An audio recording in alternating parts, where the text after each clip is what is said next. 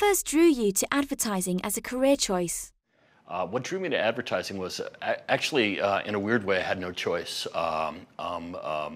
Third generation advertising guy. My father's brother, my uncle, who was 15 years older than he, was in advertising, believe it or not, in the 1940s in Philadelphia. My father kind of took the baton from him, was in advertising, and I grew up with it. And so I've been making a living in the business since 1984. It's a long time.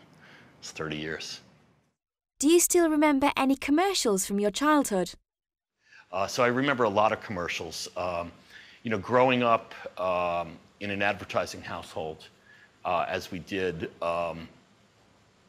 TV was more of a social event in those days. It wasn't a TV in every room. Like, the family would gather to watch television.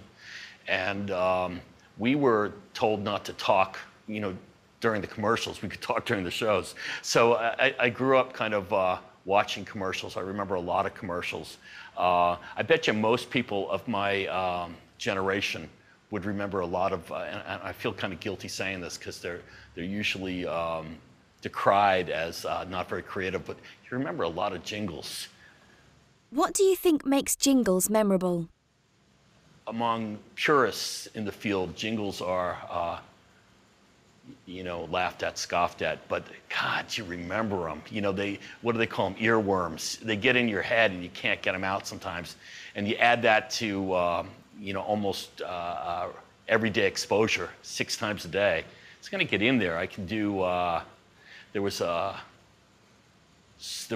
I could sing one for you. There was a kid's hot cereal for children called H.O. Farina. And it was an animated cartoon. It was very rudimentary. If you saw it today, you wouldn't believe it was like a national broadcast cartoon.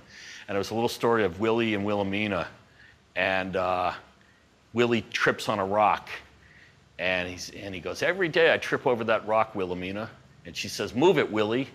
And he says, "Can't, too big." And I bet you I'm getting this word for word, if you could find it.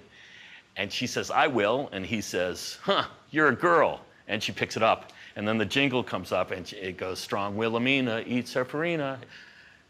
Like I said, I probably heard that 500 times, maybe more when I was growing up, because it was every weekend for about 8 years.